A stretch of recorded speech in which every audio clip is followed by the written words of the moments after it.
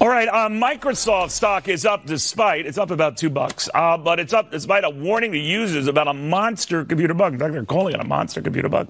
Cybersecurity expert Leeza Garber on that. Why is this one getting the attention it is, Leeza?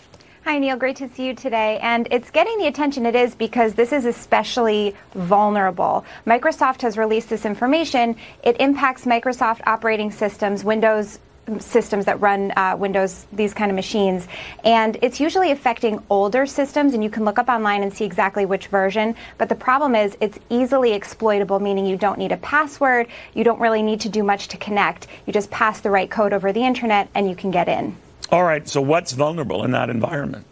Everything is vulnerable in that environment. It really harkens back to about 2 years ago when the WannaCry ransomware malicious software infected about 200,000 systems across 150 countries. It basically shut down different hospitals, it shut down Nissan, it shut down FedEx, and really Microsoft is seeing this could happen again. It's especially important because machines that are running older versions of Windows are probably not being updated or patched as frequently as they should be. They might not have the right firewalls running, and we could see this really having a dangerous impact moving forward. Will there be a dangerous impact?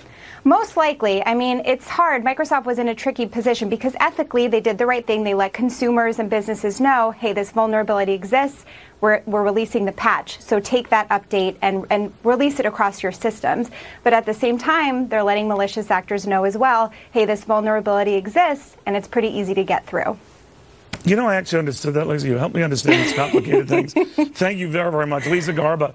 And again, it's not affecting Microsoft stock. Of course, that had been hammered early in the week with its exposure to what's going on abroad. So putting it in perspective and year to date, not too shabby.